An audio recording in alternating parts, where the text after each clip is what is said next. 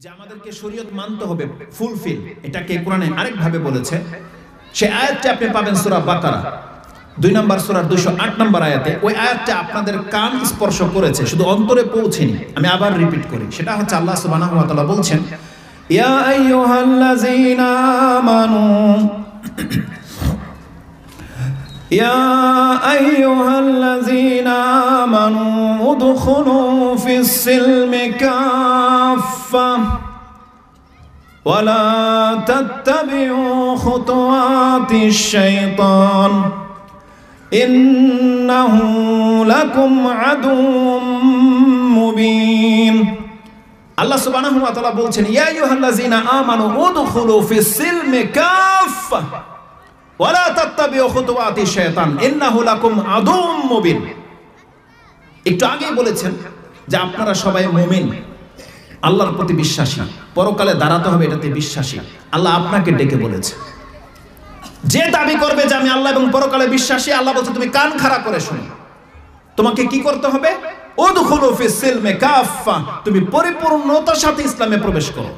ইসলামে ঢুকতে বলা হয়েছে আপনাকে, আপনাকে কোনো কিছু ঢুকাতে বলেনি। ভাষাটা বুঝেন, আল্লাহ আপনাকে বলেছে তুমি ইসলামে ঢোকো। আমরা এটাকে কি করেছি?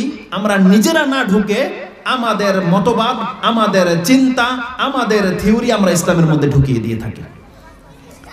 কখন জুমার আজান হবে, কখন সালাত হবে, কিভাবে খুতবা হবে, এগুলো সব পরিচালনা করে আজকে কমিটির লোকেরা, এলাকাবাসী।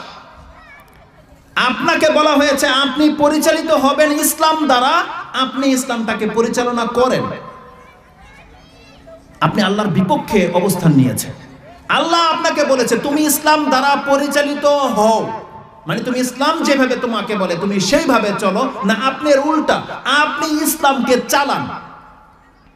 ফ্যাক্টরির মালিক আপনি হয়ে গেছে, যেভাবে বলবেন আপনি ইমাম সাহেবকে, মুয়াজ্জিনকে, খতিবকে ওইভাবে চলতে হবে। তাহলে ইসলামটাকে কে পরিচালনা করলো?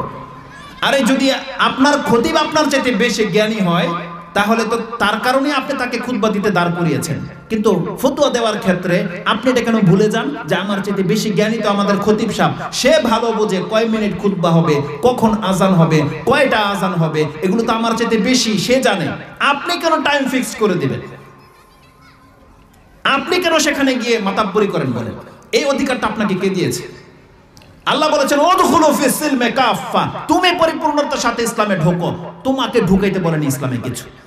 আপনি বাড়াবেন কমাবেন অধিকার কোনো হুজুরকেও দেওয়া হয় নাই। আপনি নেতা হয়ে তাতে আপনি কি হয়েছে? আপনাকে নেতা বানিয়েছে জনগণ। বানানোর পরে আপনি আবার ইসলামের বিপক্ষে আপনি ভূমিকা ধারণ করেন কেন?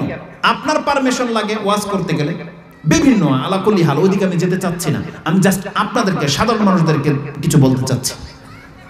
আল্লাহ সুবহানাহু ওয়া তাআলা এই আয়াতে বলছেন তোমরা ইসলামে পরিপূর্ণতার সাথে ঢোকো। এই আয়াতটিকে হুজুরও নিজেও বলে, কিন্তু জানে না যে এর মানে কি। আমরা এই আয়াতকে আমরা ব্যাখ্যা করি, কিন্তু আমরা কি ভেবে নিয়েছি?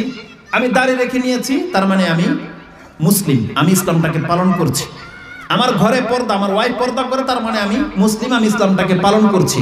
অথচ আমার ছেলে খাটে ঘুমিয়ে আছে, ওকে আমি সালাতের জন্য ডাকি না। আমার বড় ছেলে সিগারেট খায়, অথচ ওকে যে আমাকে বাধ্য করে এটাকে ছাড়াতে হবে, আমি সেটাতে ইন্টারফেয়ার করছি না। আমার মেয়ে স্কুল কলেজে পড়ছে, ওড়নাও নাই ওর গলায়, আপনি বলছেন যে আমি ইসলামকে পরিপূর্ণভাবে পালন করছি। প্রত্যেকটা ব্যক্তি হচ্ছে দায়িত্বশীল। যার দায়িত্ব যত বেড়ে যাবে, তার প্রত্যেকটা দায়িত্ব সম্পর্কে তাকে জবাবদিহিতা করতে হবে। তখন গিয়ে আপনি বলতে পারবেন যে আমি ইসলামে পরিপূর্ণতার সাথে প্রবেশ করেছি। এই ইসলামে পরিপূর্ণতার সাথে প্রবেশ করা মানে শুধু আপনার দাড়ি রাখা নয়, 5 ওয়াক্ত সালাত নয়। আপনার চোখের সামনে অন্যায় হয় অথচ আপনি কিছু বলেন না, তার মানে আপনি এখন ইসলামে পরিপূর্ণ ঢোকেননি। এইভাবে সমাজের মধ্যে পাপ সয়লাব হয়ে যাচ্ছে, ব্যাপক হারে পাপ হচ্ছে, জায়গায় জায়গায় পাপ হচ্ছে। আপনার চোখের সামনে আপনার মুদির দোকান, যেখান থেকে আপনি সদাই কিনে খান, অলওয়েজ ওর দোকানে মিউজিক বাজে, টিভি চলছে, সিগারেট হরদম চলছে। কোন একটা নেতাও তাকে বলার অধিকার রাখে না যে তোর আমার এলাকার মধ্যে এগুলো চলবে না। বলে না কেন এটা? কাল কিয়ামতের দিন এই নেতাকে আল্লাহ ধরবে। তোকে আমি ওই গ্রামের মাতাব্বর বানিয়েছিলাম, তোর চোখের সামনে পাপগুলো হয়েছে, ওপেন মিউজিক বেজেছে, এগুলোর জবাব ধরবে না আল্লাহ সুবহানাহু ওয়া তাআলা তার কাছ থেকে? কি ভেবেছেন এমনি ছেড়ে দেওয়া হবে? প্রত্যেক প্রত্যেকটা ব্যক্তিকে যার যতটা শক্তি আল্লাহ দিয়েছে ওই শক্তির অনুপাতে তাকে আল্লাহ সুবহানাহু ওয়া তাআলা তার কাছ থেকে বিচার নেবেন। তো আল্লাহ সুবহানাহু ওয়া তাআলা বলেছেন উদখুলু ফিস সিলমি কাফা, তুমি পরিপূর্ণর সাথে ইসলামে প্রবেশ করো। এই ইসলামে যদি কোনো ব্যক্তি পরিপূর্ণর সাথে প্রবেশ করতে চায়, এই ক্ষেত্রে তাকে আমি চারটা দিক দেখাতে পারি। এই চারটা দিক সঠিক সুন্দর না হলে আপনার কপালে নাজাত জুটবে না, জেনে নেন। কোনো ব্যক্তি যদি চারটার কোনো একটাকে খেয়ানত করে তাকে শাস্তি পেতেই হবে। আর যদি আগে ভাগটা বলি তারপর আমি আপনাকে বোঝাই। ইসলামে পরিপূর্ণ ভাবে প্রবেশ করার জন্য আপনার জীবনের চারটা দিককে ঠিক করতে হবে। প্রথমে ঠিক করতে হবে আপনার বিশ্বাস, আপনার আকীদা ঠিক হতে হবে।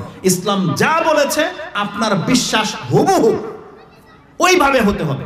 যেমন বিশ্বাস আল্লাহ সম্পর্কে একজন সাহাবীর ছিল, তেমন বিশ্বাসই আপনার হতে হবে। মুহাম্মদুর রাসূলুল্লাহ সাল্লাল্লাহু আলাইহি ওয়াসাল্লামের প্রতি একজন সাহাবীর যেমন বিশ্বাস ছিল, প্রত্যেকটা মুসলিমের যারা নাজাত চায় তার বিশ্বাসটা হুবহু ওই রকমেরই হতে হবে। বিশ্বাসের ক্ষেত্রে আল্লাহ সুবহানাহু ওয়া তাআলা কোনো ব্যক্তিকে ছাড় দিয়ে চলবে না, কোনো ব্যক্তিকে ছাড় দেওয়া হবে না। বিশ্বাস 100% হতে হবে, যেমনটা আল্লাহ বলেছে তেমন আপনার বিশ্বাস ঠিক হতে হবে। দ্বিতীয় দিক, আপনার ইবাদত ঠিক হতে হবে। আপনি ইবাদত করেন কি করেন না এটা ঠিক হতে হবে। তৃতীয় দিক, আপনার আখলাক, আপনার চরিত্র ঠিক হতে হবে। একটা লোক দেখা যায় যে সালাত পড়ে, সে নামাজি, সিয়াম রাখে, দাড়ি রেখেছে, সবকিছু করে, কিন্তু তার চরিত্র হচ্ছে সে তার আত্মীয়র মধ্যে ভাই, ভাতিজি, বেয়াই, তারপরে শালি, বিভিন্ন এই মহিলাদের সাথে সে দুষ্টামি, ফাজলামি এবং তাদের সাথে খারাপ কিছু করে, তার চরিত্র খারাপ। তারপরে সে ধার্মিক বলতে সে ইবাদত তো করে, কিন্তু চরিত্রের মধ্যে খারাপ হচ্ছে সে মিথ্যা কথা বলে। চরিত্রের মধ্যে খারাপ হচ্ছে সে মুখে অকথ্য ভাষা বলে, গালি দেয়। এগুলো চরিত্রগত দিক, এটাকে আপনাকে ঠিক করতে হবে। চতুর্থ দিক যেটা আপনার মামালাত, আদান প্রদান, অন্যের সাথে আপনি কিভাবে লেনদেন করেন, এগুলো আপনার ঠিক হতে হবে, হালাল হারাম। তাহলে আপনি বলতে পারবেন যার আকীদা ঠিক হয়ে গেছে, যেই ব্যক্তি আল্লাহর ইবাদত করে, যেই ব্যক্তির চরিত্র উত্তম এবং যেই ব্যক্তির মধ্যে হারাম নাই, অন্যের সাথে কোনো জুলুম নাই, এই ব্যক্তি বলতে পারবে যে সে ইসলামের মধ্যে পরিপূর্ণ ঢুকেছে বা ঢোকার চেষ্টা করছে। কিন্তু আজকে আমাদের সমাজে পুরো পৃথিবীর মুসলিমকে যদি নিয়ে আসেন না, এই চারটা দিকে তাদের ত্রুটি পাবেন। আকীদাতেও তাদের সমস্যা আছে। দেখা যাবে যে তার কিছু কিছু বিষয়, আল্লাহ সম্পর্কে কিছু কিছু বিষয়ে তার আকীদা ঠিক আছে, কিছু কিছু বিষয়ে তার ঠিক নাই। রাসূলুল্লাহ সাল্লাল্লাহু আলাইহি ওয়াসাল্লাম সম্পর্কে কিছু কিছু জায়গায় তার আকীদা ঠিক আছে, কিছু কিছু জায়গায় তার আকীদা ঠিক নাই, দেখা যাবে। কিন্তু এটা তো মোটেও উচিত নয়। যেহেতু আপনারা আহলে সুন্নাহ ওয়াল জামাত বলছেন, আপনাদের আকীদার খোঁজ নেন যে কোথাও ফল্ট আছে কিনা। আকীদায় যদি ত্রুটি থাকে আপনি কিন্তু মারা পড়বেন, আপনার বন্দিকেও আপনাকে বাঁচাতে পারবেন না। যেহেতু আজকে আকীদা নিয়ে কথা বলবো না, বলেছি ইবাদত নিয়ে কথা বলবো। 2 নম্বরটা নিয়ে, সেটা হচ্ছে আপনার ইবাদত ঠিক হতে হবে। আসুন, চরিত্রগত দিক আর মামালাত যেটা আদান প্রদান, ওই দুইটাতে ত্রুটি থাকলে আপনি নাজাত পাবেন যদি আপনার ইবাদত ঠিক থাকে। তাই যেহেতু ইবাদতটা হচ্ছে সেনসিটিভ একটা বিষয় আকীদার পরে, তাই ইবাদত সম্পর্কে আপনাকে আমি কিছু বলি।